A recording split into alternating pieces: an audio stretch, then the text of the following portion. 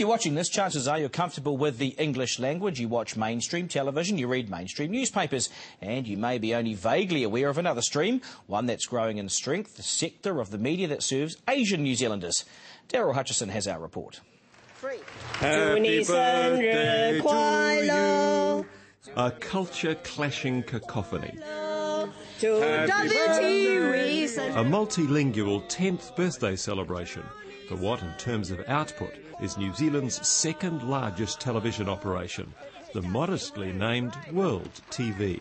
It's a wonderful timetable allowing us to meet tonight. From the Auckland suburb of Penrose, World TV transmits 12 channels, most broadcasting programs from Asia, and 10 of them on pay TV. A locally produced mid-afternoon talkback show in Mandarin is on one of 9 Chinese channels, while 2 serve the Korean community and 1 is Japanese. The father of one was killed with a shotgun. There's even English, but here, of course, it takes subtitles to make sense of it.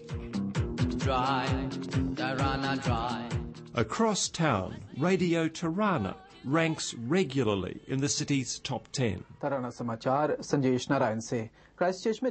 Today's Tirana News leads with a police shooting in Christchurch and Crayfar Farms. Mainstream coverage, but in another minority language. This time, it's Hindi. As plainly as this row of restaurants in downtown Auckland, the country's airwaves prove that New Zealand in 2010 is a nation of extraordinary ethnic diversity. Community radio station Planet FM broadcasts in 45 languages.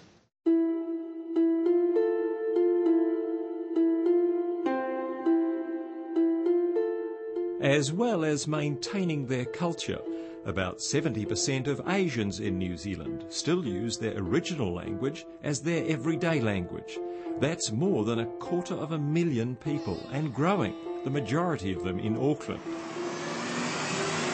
In the city's Asian-oriented shopping centres, they can choose from a mess of free newspapers. Among them, the New Zealand Chinese Herald, the Mandarin Pages and the United Chinese Press.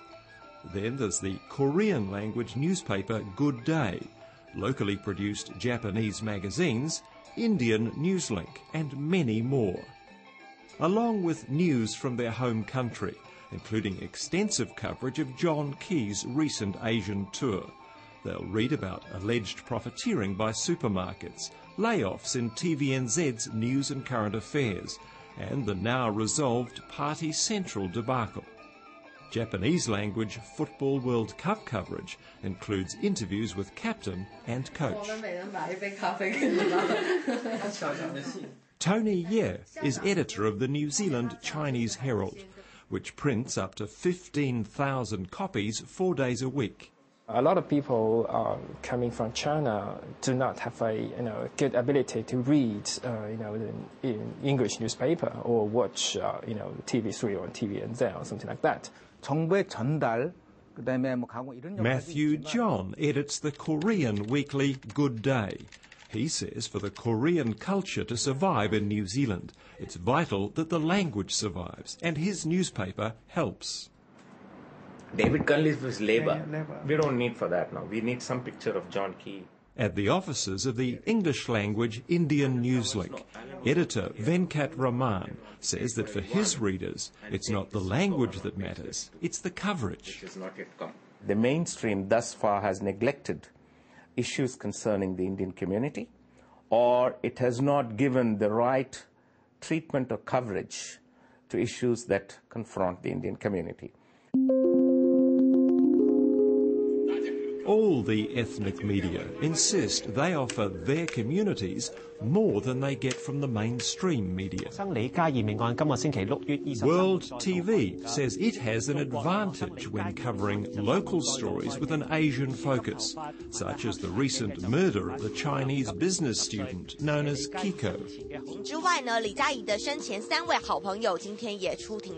We have more information from the Chinese media, especially the close friends with the Kiko. So do you think you're able to do a more thorough job of reporting it? That's right, yes, because the information just flood in. The Chinese Herald often runs verbatim translations of articles from the New Zealand Herald or the Stuff website. But for stories like the introduction of national standards, it tries harder for its highly education-focused readership. We know that national standards is a very hot topic from New Zealand Heralds. And then we send our reporter to interview some Chinese parents to know what the Chinese people view about the national standards. The national standards is not perfect, but it's much better than nothing. Is that what they told you? Yeah. And that's what you've reported here? Yeah, yeah. Radio Tirana's news pays special attention to India, Pakistan and Fiji. But the station's format, music, talkback, shopping, is decidedly mainstream. We like to think that our competitors are not ethnic media, but everybody. So in other words, we're actually trying to make ourselves better. Like most ethnic media, the station treads softly when it comes to contentious homeland issues, such as Fiji's militarised politics. Tirana recently scored an exclusive interview with Fijian leader Commodore Bainimarama.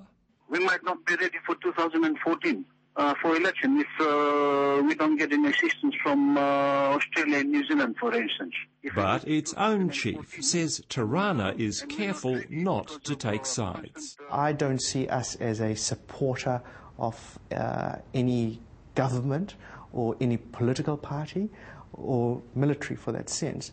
But at the same token, we would like the people who are listening to our bulletins or who are listening to our news, listen to two sides of the story, not just one. Politically, we are neutral as far as the editorial policy is concerned, but on issues we do take a stand. Indian Newslink is something of an exception.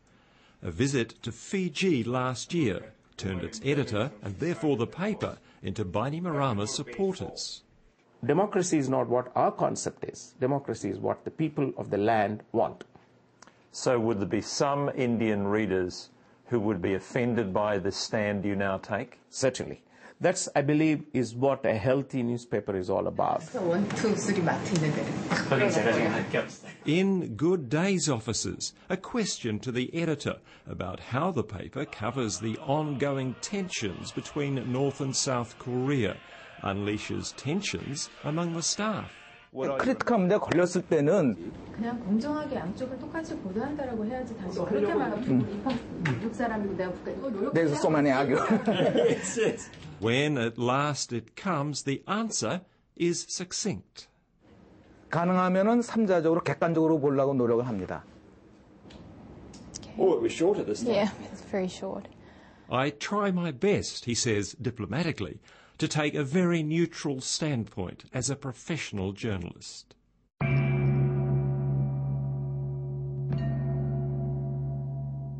Which is a claim also made by New Zealand's Chinese media. Business-wise, it's not viable for newspapers to be anti-China. Asia specialist Professor Manying Ip says local Chinese businesses would be unlikely to support a newspaper that was critical of Beijing. And the Chinese government would certainly be unimpressed. It is quite clear in their, media policy that the media is to serve the needs of the government. Yeah. And do you believe that they would be trying to influence the overseas media to that end? Well, they would want, I think, all right, that they wouldn't want any overseas Chinese newspapers to be anti-China. Do you ever get any pressure from official Chinese sources to follow a particular line? Sometimes they may request, but we don't feel it's a pressure. You don't? We don't feel it's a pressure, but sometimes they request us, can you actually help us to do something like that? But they can request, but we don't feel there's a pressure at all. But do you sometimes follow that request? If it's actually we believe it's good, and then we'll follow it. If we don't believe it's good, we don't do it. One extremely contentious issue for the Chinese media is the spiritual movement Falun Gong, which in China is outlawed and, according to its followers, persecuted. Basically, I tell you we are free, but basically we just try to not to cover this kind of story too much, because it's a highly controversial issue. And but isn't that what newspapers should be covering? Sometimes, yeah. One paper is unashamedly partisan and unashamedly anti-Chinese Communist Party, whatever potential advertisers might think. In Chinese and English editions, the Epoch Times, reputedly established by Falun Gong supporters, regularly highlights alleged human rights abuses in China. The latest addition to the ethnic paper pile is also in English. Sister paper of the United Chinese Press, the United Press celebrates New Zealand's growing business relationship with China. It's owned not by a media group, but by a subsidiary of the Hong Kong-listed Natural Dairy, the very company that wants to buy the Crayfar Farms in the Bay of Plenty. Do they talk to you about their objectives? Do they have objectives? This newspaper is completely independent. I'm the editor. Everything that goes into the newspaper is my responsibility, and as I say, I look at it from an editorial perspective. The editor says the prominence he gave to a mere 5-sentence story about the owners had nothing to do with them.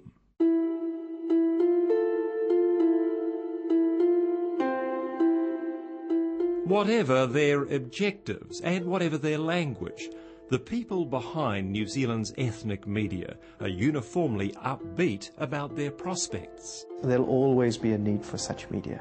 I don't see that ever finishing. It's not just existent, it'll thrive. And they have good cause for optimism. New Zealand's Asian population, the ethnic media's readers, their listeners, their viewers, is forecast almost to double over the next 20 years. I suppose people who are not used to seeing Chinese words or Chinese signs, except for noodle houses or anything, then any kind of Chinese language thing or radio or TV station sounds foreign. But we must remember that New Zealand is changing, like it or not. And I mean, the 21st century is going to be a very Asian century. And the sooner we get used to it, the better.